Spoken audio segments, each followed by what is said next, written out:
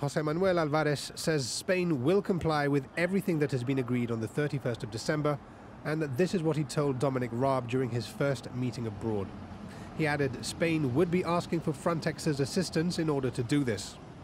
The government has welcomed these statements and the recognition that the potential treaty between the UK and the EU in relation to Gibraltar would be good, not just for the Campo de Gibraltar, but also for Gibraltar.